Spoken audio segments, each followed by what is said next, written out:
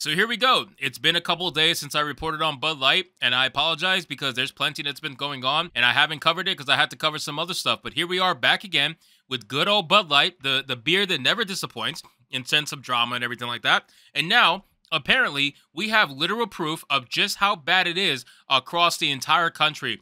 Bud Light sales are down in every single state. Literally every single state. There is not a single state that the sales are not down by an average of 20% per state. It is insane. Some are higher, some are lower, but an average of 20%. Massive sales drops all across the country, and other beer manufacturers are experiencing spikes in sales, but Bud Light is the only one experiencing massive losses like this. So we're going to get into the article, guys. This one comes to us from Outkick, and it says Bud Light sales have officially plunged in every corner of the country. Guys, of course, before we get into the article, please consider giving this video a like so you can push us out into the YouTube algorithm, and consider subscribing because we're making our way to 18,000 subscribers.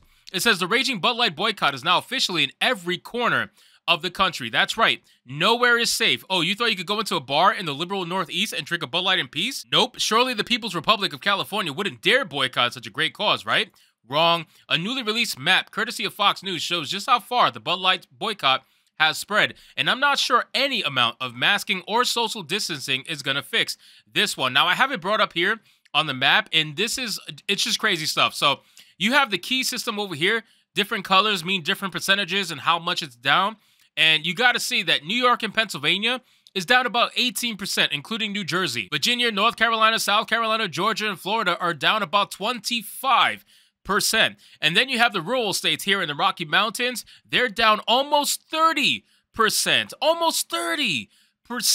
You got California that's down 18%. And that's super liberal. It's insane numbers just how bad this boycott has destroyed Bud Light. And you guys got to remember, too, if you go to Bud Light's Twitter feed, they have been radio silent for over 30 days now. It's been over a month, and they haven't made a single post. They've been completely quiet. You have Budweiser making posts for the brand, but Bud Light themselves has not made a single post. They have been told, I guarantee, to go radio silent because they can't deal with the backlash, and they figure if they post anything, all they're going to do is get roasted into oblivion, which is exactly what would happen on Twitter. And Twitter is still pretty liberal on top of that, so you got to imagine that both sides must hate the beer in order for the numbers to be down everywhere to this extent. It is terrible the amount of money they are losing every single day, and I love it. I love to see it. You guys need to keep this boycott going as long as you possibly can. So it says, like Bud Light and Anheuser-Busch's sales numbers over the past month,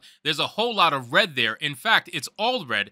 It's down 18% out west and a staggering 29% in the Rocky Mountain states. Goodness gracious. Tack on another 25% in my neck of the woods in the great big beautiful state of Florida, and even 14 and 19% respectively in the liberal Northeast. It is becoming increasingly clear that this problem from Bud Light is far from over. And that's the thing. They want this to be over. They so desperately want this to be over. They really think that if they go quiet like they have been on Twitter, that it's just going to blow over. And the crazy thing about this boycott is that it's not blowing over. We have stuff happening every single day. We have articles popping up every single day, stories popping up every single day, people being threatened in the streets for even purchasing Bud Light. I mean, this boycott has gone to an extent that I never thought it would, but I'm here for it. I'm absolutely here for it. So it says, it is becoming increasingly clear the problem for Bud Light is far from over. Gee, you think? The April beer sales numbers came out earlier this week, and it was an absolute bloodbath. Pretty much every single brew in the country, not under the Anheuser-Busch umbrella, saw massive spikes last month, while Anheuser-Busch was in the red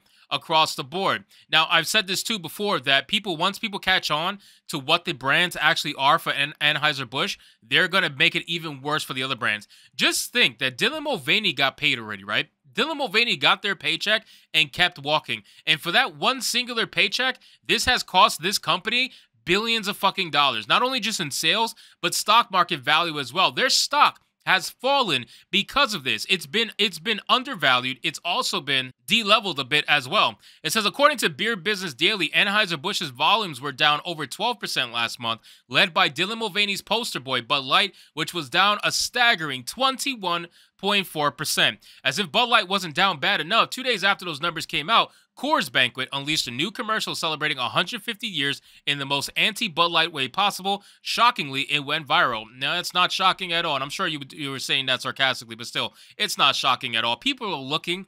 Like, once you have people hating a certain company, whatever that anti-company is going to be, that's the one that's going to get all the support that Bud Light decided to alienate. Bud Light decided to say screw a majority of their customers to go after 1% of the population. That's what they decided to do because they thought that 1% was well more important than the actual customers that have been supporting them for decades. And that's where they messed up. That's where that VP of marketing, that super woke VP of marketing, did not account for in her calculations when she came up with this absolutely stupid ad they decided to do with Dylan Mulvaney. It says, adding the fact that people are getting canned left and right over at Anheuser-Busch, and it's a giant mess right now, 6 weeks after the initial Mulvaney collab. Not great. I know Anheuser-Busch CEO Michael Ducaris said last week he was starting to see some light at the end of the tunnel, but I'm just not seeing it. Perhaps someone should show him this handy-dandy map for the next earnings call. And yeah, dude, like I said, this map is insane. When I first saw this map, I was like, wow, I didn't think it was this bad. Obviously, you know it's bad, but to realize the extent of how bad it is and the fact that it is countrywide. It's literally the entire country. That's not even a joke. Like we're not even saying that just to be facetious. Like it literally is. The entire country is down in Bud Light sales all across the board. It doesn't matter if it's a liberal state, progressive state. It doesn't matter if it's conservative state, Republican. It does not matter.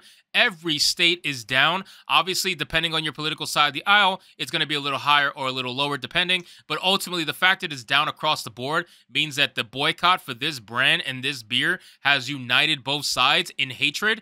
And they're definitely taking it out on this brand. And we already know the woke doesn't like Bud Light anymore because they disavowed Dylan Mulvaney in the earnings call. And even though they didn't publicly come out and disavow Dylan Mulvaney, all it takes is for that earnings call to be leaked and them doing it privately. That's considered public disavowment now. So they're just going to say, oh, okay, you want to disavow Dylan Mulvaney, then we're just not going to sell your beer anymore. We're not going to drink your beer anymore. And now you got people boycotting on both sides, and you deserve it.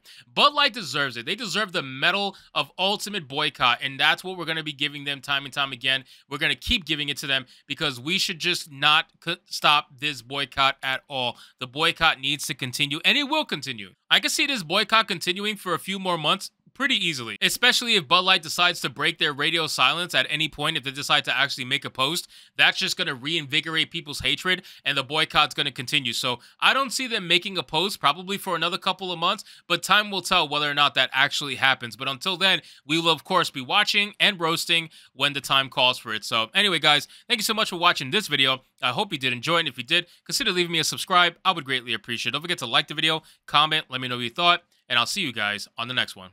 Hypnotic out.